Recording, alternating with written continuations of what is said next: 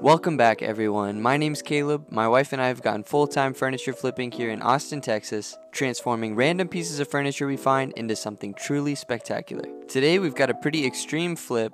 We're going to be removing 7 layers of latex paint and working on some rotting wood. So without further ado, let's get right into it. We're going to start off by working on the drawers. First thing we're going to do is remove all of the drawers from the piece. While we were taking them out, we realized that some of them were in worse shape than we thought. So we separated them into 2 piles, one pile that was ready to go and another pile that needed wood glue and some clamps.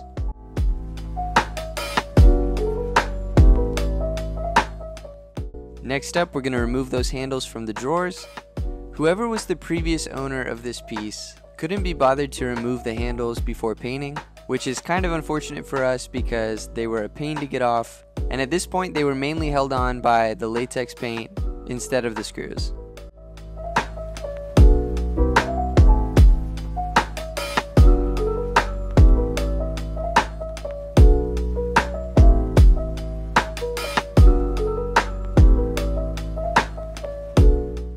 Looking at the back of one of the handles, you can actually see all of the different layers of paint that the previous owner had painted onto this piece.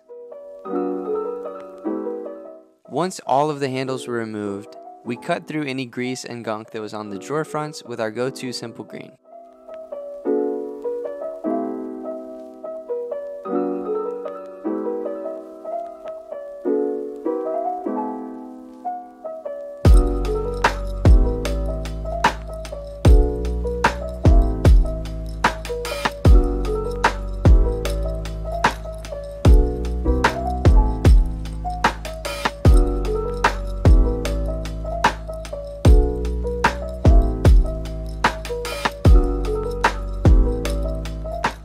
For these busted up drawers, we brought out the mustard container and glued down any broken off pieces back onto those drawers.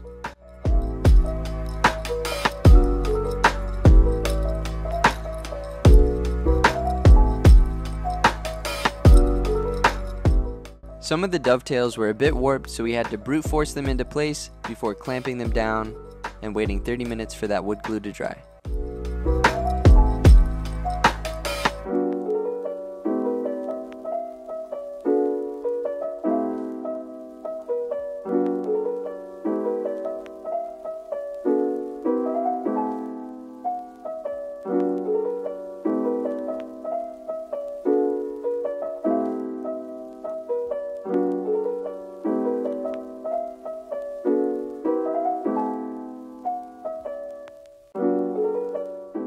In today's video, we'll be trying out QCS Stripper for the first time. After watching this video, I have a feeling you're going to want to try it out yourself. So if you're interested, head over to stripwell.com and use code COWBOY to save 10% off at checkout. The first step in using this stripper is to lightly coat whatever you're working on. As you can see here, the stripper was coming out in more of a stream rather than a mist, which makes it harder for us to lightly coat the entire surface. In a little bit, you'll see us switch over to another bottle just to make this process easier. So here's how it looks after the first pass, and as you can see, even though it's not evenly covered throughout the whole drawer, you can already see that paint starting to seize up, which is exactly what you want. We keep coming back to make sure the surface is wet, and in about 2 hours, we start on our first attempt to scrape off that paint. Some parts were easy and some parts were hard, so we'll just have to reapply some more of that QCS on the parts that didn't come off so easily.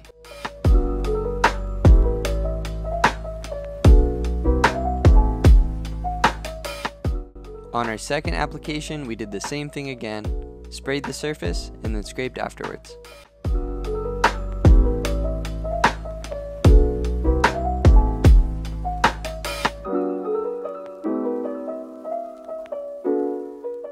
This time around, we had more success with scraping it off, and we could tell we were getting closer to bare wood.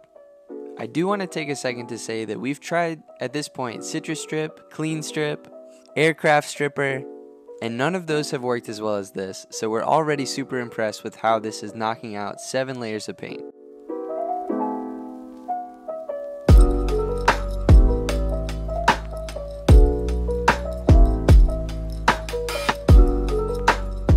Moving on to our third application, this time we poured a little bit of QCS into a cup and used some steel wool to get off the rest of that gunk. It's very important to re-dip the steel wool anytime things feel like they're getting dry.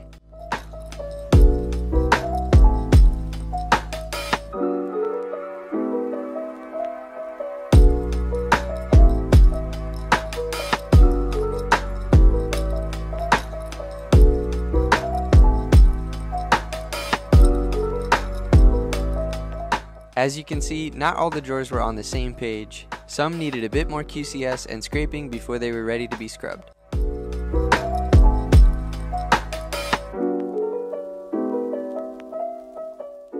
I don't know about you guys, but this is literally my favorite thing to watch.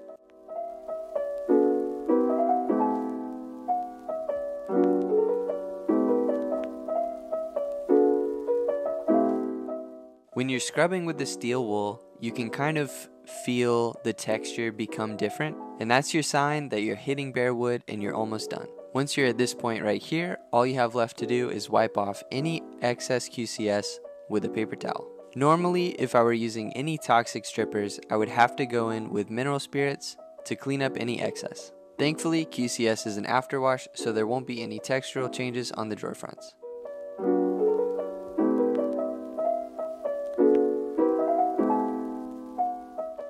Four of the drawers had these pesky dividers, so we went in with a bit more QCS to soften it up, that way we could scrape it out later.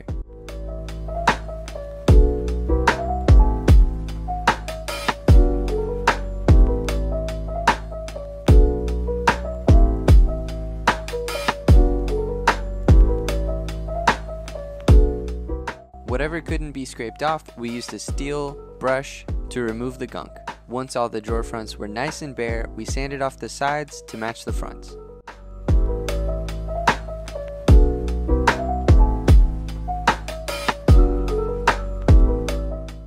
With everything looking nice and perfect, we move right along to pre-staining.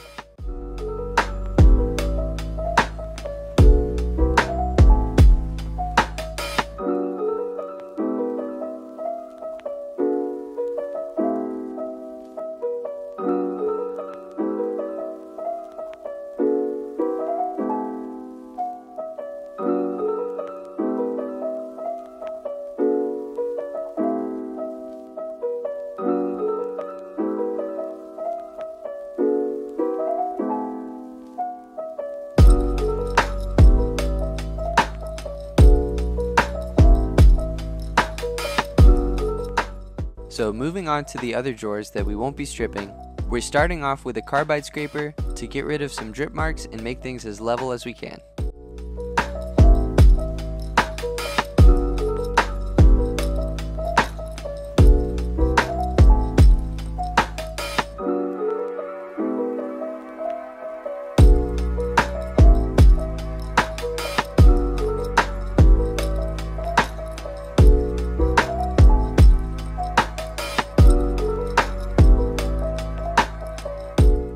Once we finished scraping, we went in with 220 grit sandpaper and our orbital sander to really even things out.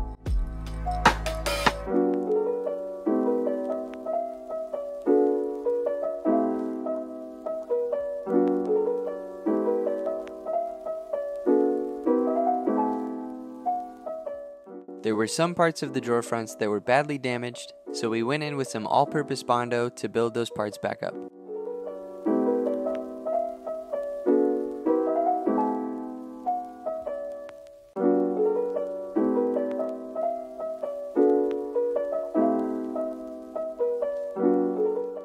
This particular corner was so badly damaged that we had to tape things up so we could really recreate that corner with the Bondo.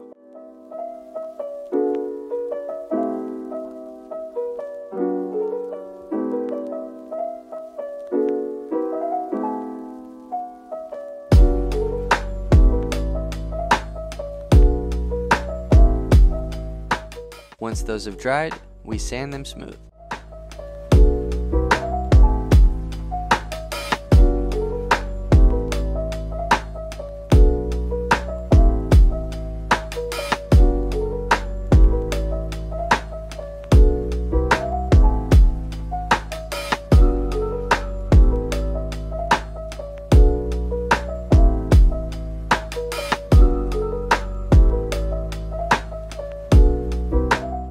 Bondo is awesome for building stuff back up, but to make things really smooth and seamless, we follow it up with some wood filler.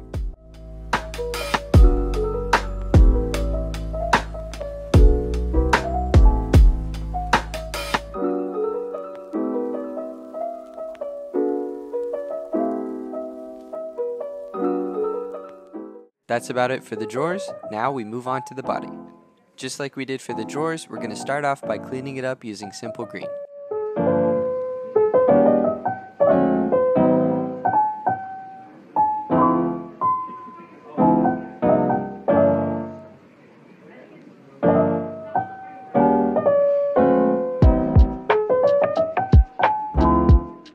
This piece was really old and full of cobwebs and spider egg sacs, so we're just going to vacuum all those out with our new shop vac.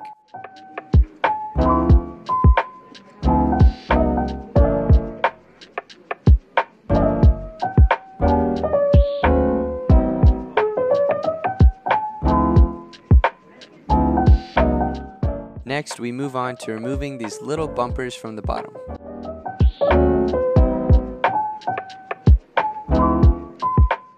This bottom corner is badly rotted, and the nail from the backing was getting in our way, so we go ahead and remove that nail to prepare for repairing. Say that 3 times fast.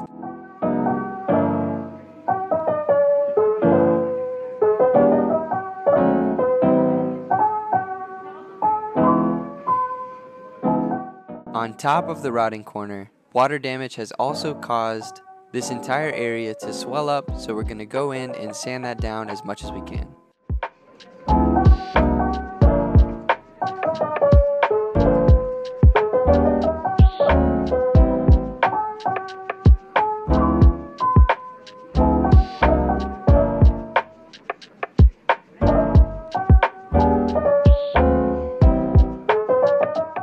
Next, we move right along to removing this entire back panel.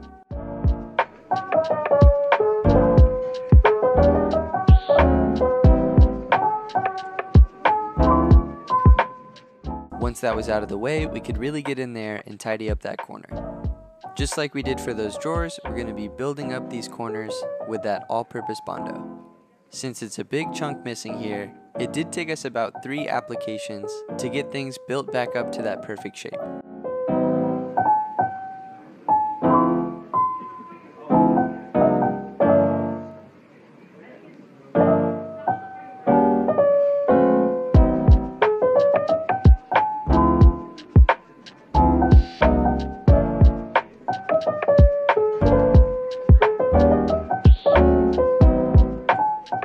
Once that dries, we go in with a 220 grit on our orbital sander.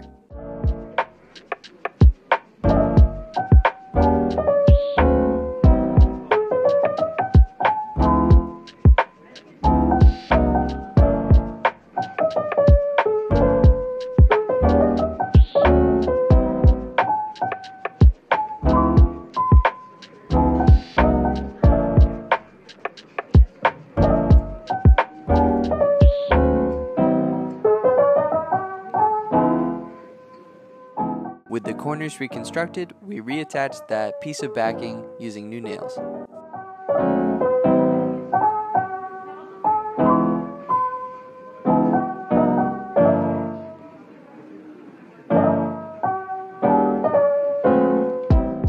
Moving on to creating a new base for this piece, the first thing we're going to do is make sure the sides are the same length. We're going to do that on our miter saw.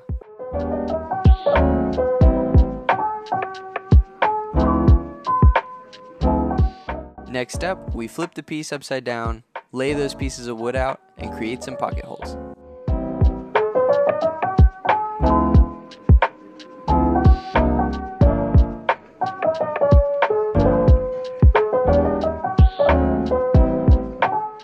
Drilling pocket holes creates a lot of dust, so we go in with our vacuum to suck that all out.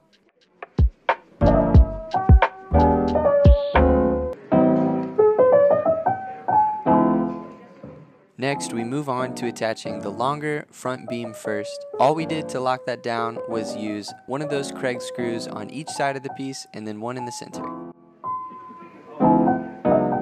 With that locked down, we can screw in those side pieces and lock those down as well.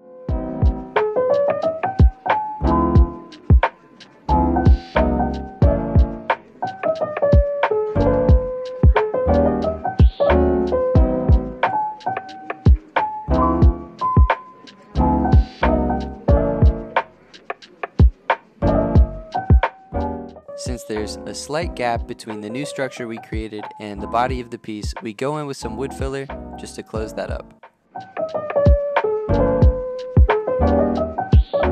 Moving right along to scuff sanding the body of the piece, we start off with a 220 grit on our orbital sander before finishing up with a 400 grit.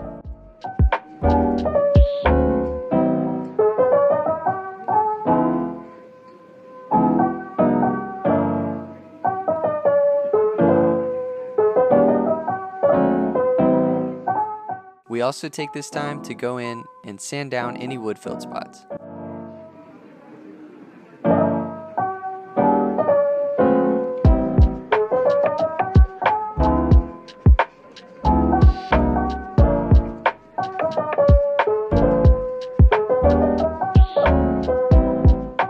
Because some of these front pieces were curved, we switched over to our Diablo sanding block to get into some of those grooves more easily. As we were sanding things smooth, we noticed more gaps on the piece, so we touched those up with some wood filler.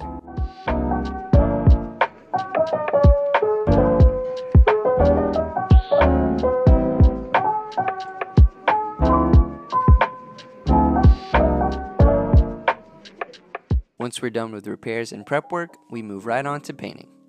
We're starting off on these weird drawer fronts.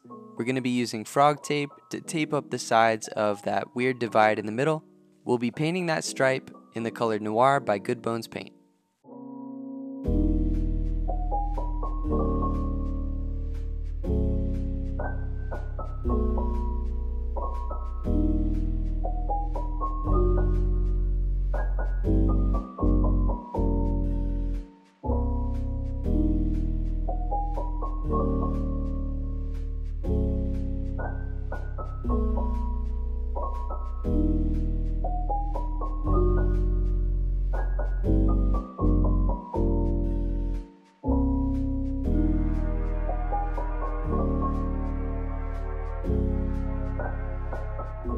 We knew we wanted to lighten up these drawer fronts, and so we went in at first with Pickled Oak by Minwax. As you can see here, it doesn't really do anything, so we immediately grabbed some QCS and wiped it right off.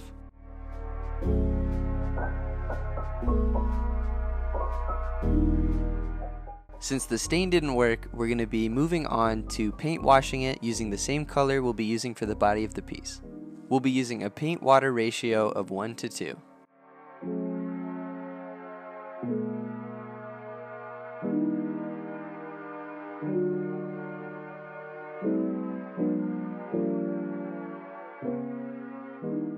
Once we got the ratio down, we moved right on to brushing it onto the drawer fronts. At first, we were wiping after every coat, but after the first 2 applications, we noticed it wasn't lightening up as much as we needed it to, so we did about 3 more thin coats without wiping in between.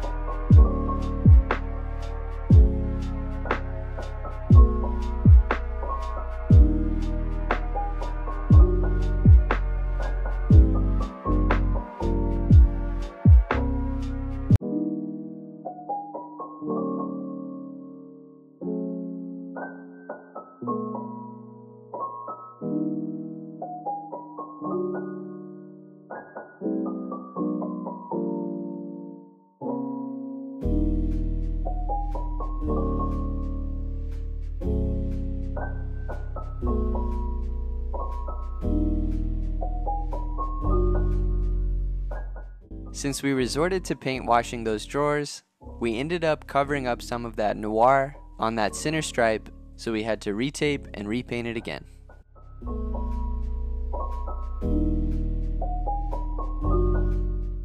Once we were done with those drawers, we moved on to painting the top half of the body in the color Coyote by Good Bones Paint.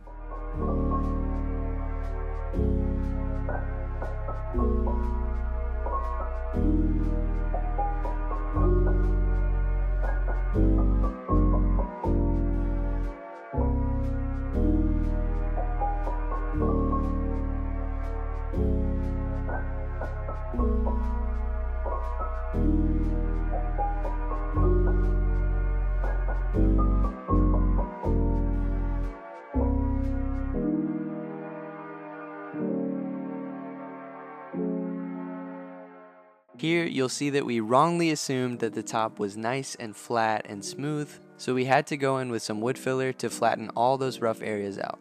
This was a lot of work.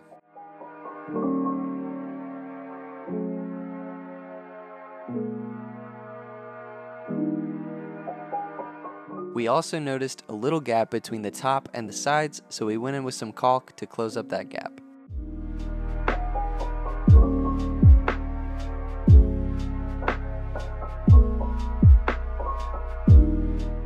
On top of that, we also noticed this piece here was broken off, so we had to go in with some wood glue and clamp that back into place.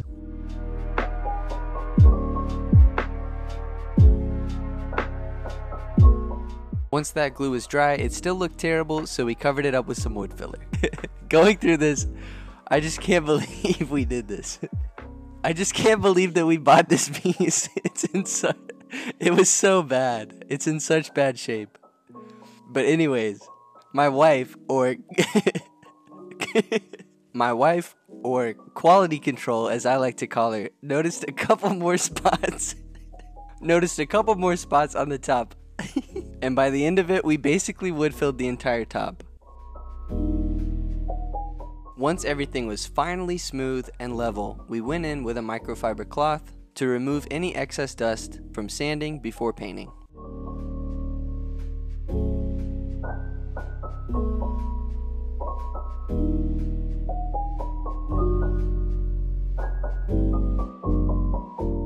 At this point, I could tell things were really nice and smooth, but unfortunately after that next coat, some wood tannin started bleeding through, so we went in with some bin shellac primer to cover those up.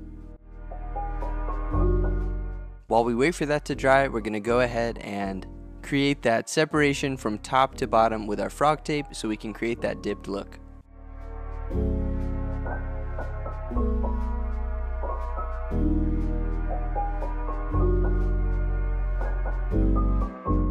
I followed the frog tape up with some masking paper just to ensure that no overspray would end up on that coyote color. Once the shellac on the top was dried, we did our final coat of coyote.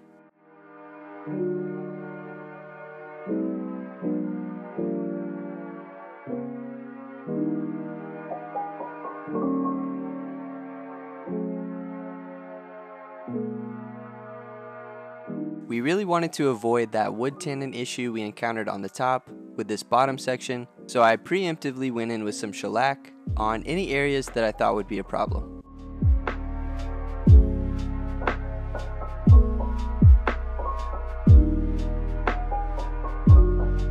Once the shellac was dried, we went in with the color Noir by Good Bones Paint. I've been saying this a lot, but I can't stress it enough. This color by Good Bones Paint is the best black I've ever seen, and we actually only needed one coat of paint for this entire bottom section.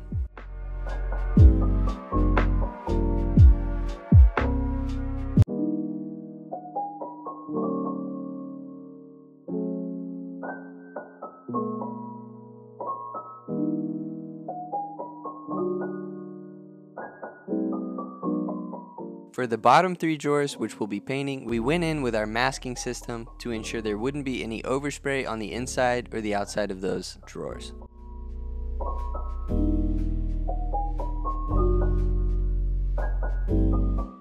Once everything was all taped up, we went in with that single coat of Noir.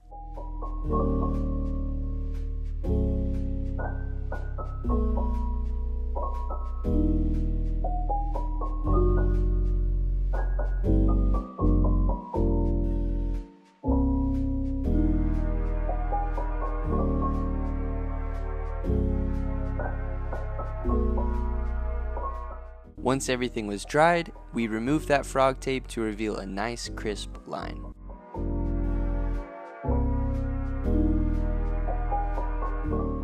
To seal this piece, we'll be using 3 coats of matte polyurethane by Behr.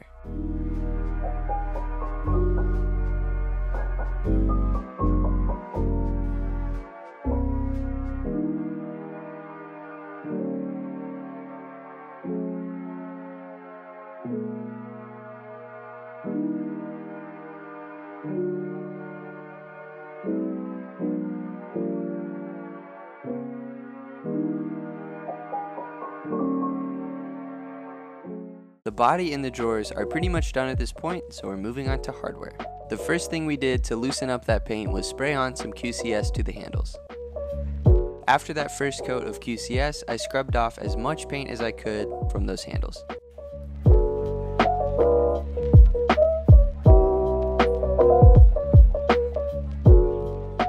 We weren't really happy with how that method was working for us, so I actually reached out to Gary from Stripwell, who suggested we submerge all of the handles into QCS.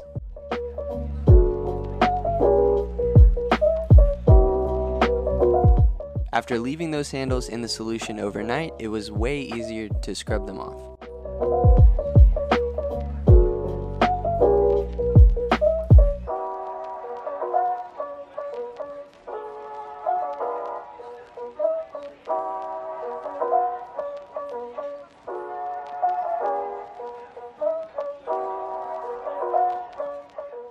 It took about 2 rounds of scrubbing to really get down to bare metal.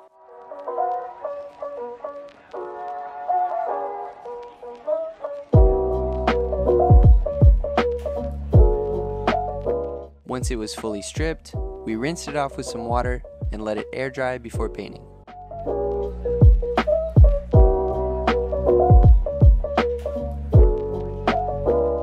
We usually spray our black handles in Farmhouse Black by Rust-Oleum, but our local Home Depot has stopped selling Rust-Oleum spray paint and they've switched over to Behr, so today we used Matte Black by Behr, and honestly we weren't a huge fan of it. The color was great, but the coverage was pretty terrible, so we did about 4 coats of it on these handles. Same thing for these legs, it felt like coat after coat there was still some gold peeking through. Anyway, once those were fully covered, we went in and sealed all those up with Rust-Oleum clear gloss sealer. Once that's all out of the way, we move on to assembling the piece, and the first thing we do is vacuum out all of those drawers to make sure there's no stray dust in there.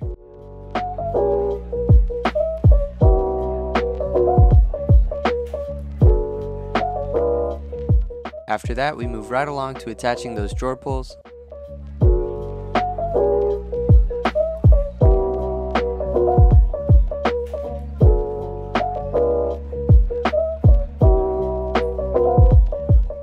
This piece was actually missing a couple of knobs for those side drawers, but thankfully we were able to repurpose some other knobs that we had. In order for it to work though, we had to use some washers so that it would be a tight fit.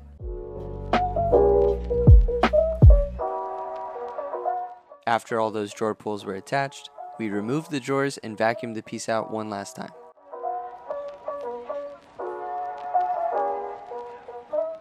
Moving right along to the legs, we're going to start off by creating some pilot holes.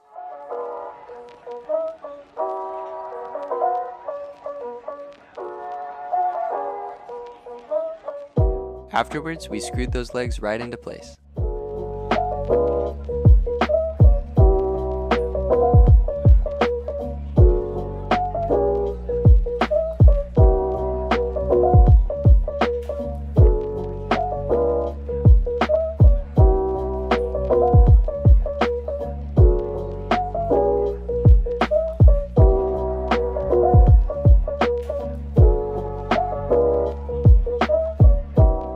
We finished off this piece by using some feed and wax on the inside of each drawer and buffing it out.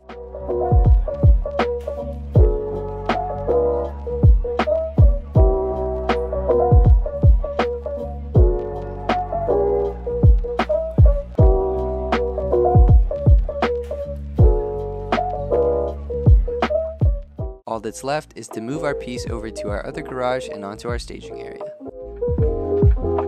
Leaves somehow always manage to find their way into our garage, but we swept those right out of the way and got our piece into place.